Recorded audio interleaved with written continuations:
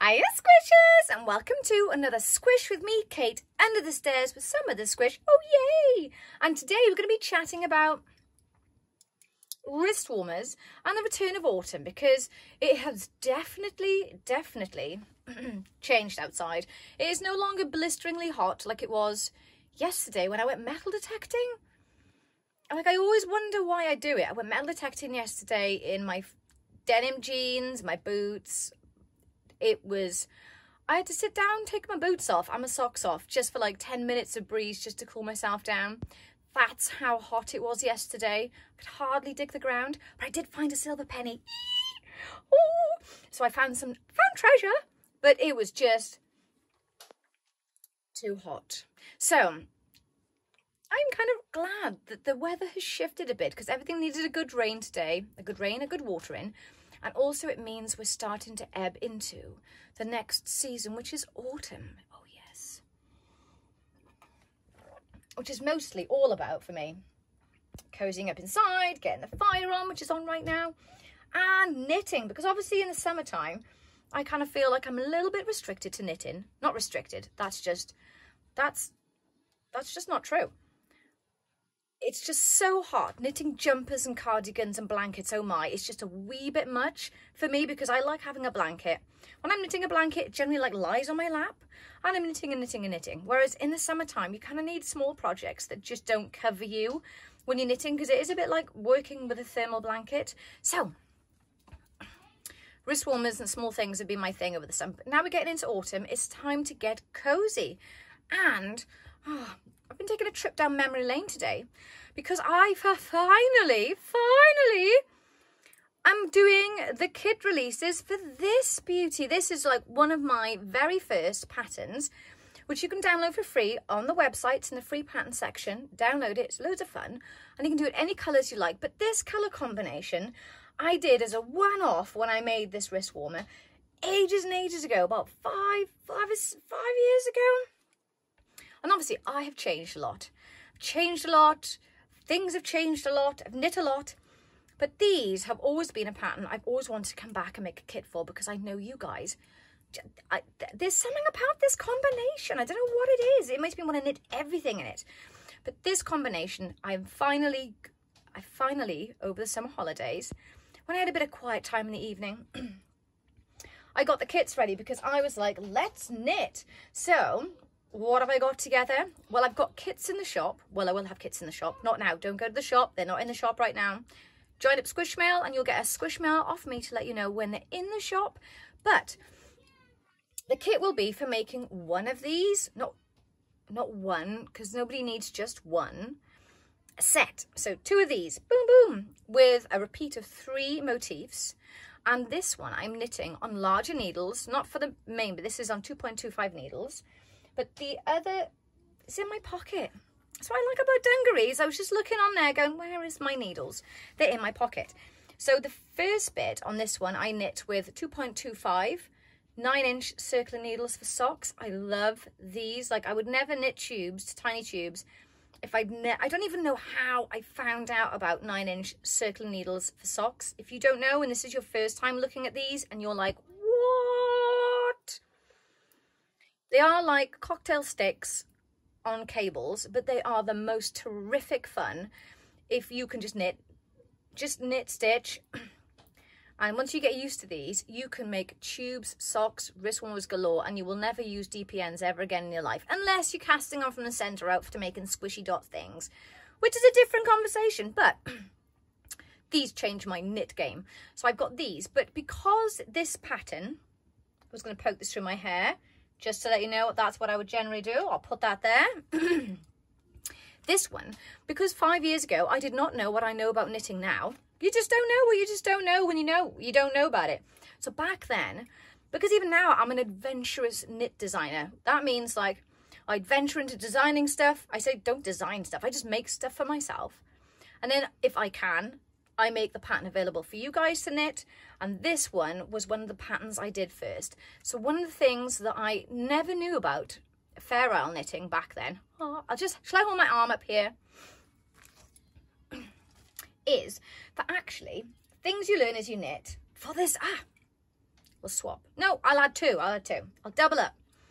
This which you saw on Instagram the other day, I finished. Look at that. And this is a really dense texture where you've got one on, one off. And this pattern also, if you're on Squishmail, you'll be receiving news about this. This is a whole heap of fun. But what I found really interesting about knitting two colours together is that actually when you're working on a small needle like the 2.25, which is my fave, just because my tension's evened out over the years. I used to be quite a tight knitter. So if you're a tight knitter, I would always suggest you go up just a titch, like 2.5. But when you're doing like colour work, I've found that since knitting this piece, knitting it with a larger needle size, like a 3mm, which is what I've done here, to give it a wider feel to it. Because this one, like I've got sparrow wrists, it's fine. I'm okay with it. But if you're looking to make a larger size, the kit I'm doing is suitable for both. So if you're going to do it on the larger needles, which is a 3mm, it'll give you a little bit more room. And also if you're really tight on your stitches, just go up a titch, and it'll just give you a bit more freedom with your knitting, and it'll give it a much better squishable texture. So this pattern is already free on the website. So if you like this, go grab it. This one is coming out super soon, and I took the leap after our chat the other day. Oh, don't let me forget about the hat. I'll touch it just so I don't forget. I'll hold it in my hand and then I'll remember to talk about this. So I'll hold these here. This one I made straight after our chat when I was not in under. Oh, I was in the other Squish space the other day on YouTube for a longer video where I chat about some stuff I've been making, and also a roadblock I came up against, which I have since resolved. It revolved and I resolved it. Oh yay. So I resolved that situation where I just had no idea where to go next, which direction. So I chose both paths because I just didn't want to be limited to one. So I went landscape and sunset and something else, which I shall show you in the next video I do. Because I think some of you are already in my like project bags. Like I saw some of the comments on my YouTube videos about what you think I should be making. You might want to be like, okay, I'm in Kate's project bag, because I've had this to do, which I loved, which is a really simple pattern that uses up this tiniest amount of squish, like 2 grams, 1 gram, 3 grams, you name it. The tiny bits go into these ones. But I also have a project on the go, which is larger, because I also wanted something, because this lasted like a day. It's a whole heap of fun, but it's over in a day. So I wanted something that lasted a bit longer. So I'll show you that next time. But my trip down memory lane with mushrooms did not end here, because whilst I was trying to find this one, which is a ripe old age, it's a ripe old age, I also at the same time, I'll pop this down, I waved it around. This hat, which I'm positive this is in the shop for a free download. This hat I remember making. This might be my first ever hat pattern, or ever pattern ever. And I remember Tabby modelling this for me when she was just 1 year old. I've got the photograph somewhere. It's just I just got the cutest memory. She just looked as cute as a button in this. And I also made like a toadstool as well. I crocheted a toadstool. But if you're a toadstool fan, both of these woodland themed pieces are in the shop for free download. And since I found it, because I was like, oh my gosh, how did I forget? I might knit another one of these in a different combination, maybe similar to this, maybe go for something different. But I do enjoy a trip down memory lane, and knitting things I've already knit before, because it has been like 5 years. And I bet you now my taste in yarn is like this. These are colorways I did when I first started. Look at this. This must have been like the first adaptation of one of the colors I did that was called Storm. Obviously, I had to have red. But it is interesting seeing where you started, where you are now. And also, I still love toadstools because they're part of me, which is a whole new story for a whole new day. Toadstools are my jam. But there you go, squishers. I thought I'd pop in today, before I do my other video at the end of the week, to let you know some of the small squishes that I've got going on. So these babies will be available soon in the shop. Join up to Squishmail and you'll be able to buy the kit to make a set of these. And also if you wanted to make like double length ones, you can just get 2 kits. Or if you wanted to make, oh, I'd love to make socks out of these as well, actually. I wonder if I could do a twist heel on a sock on this. I just don't like heels. I may give that a go. But I'm going to knit the rest of this so you can see what the difference is. But, I'm going to go and catch up with the rest of my squish before I do a couple more rows on my other project. And until I speak to you next time, which hopefully won't be very long at all, maybe tomorrow, I will catch you then. And until then, don't forget, a bit like me, my mojo and my creativeness had to sit back and wait for me to get all my jobs done.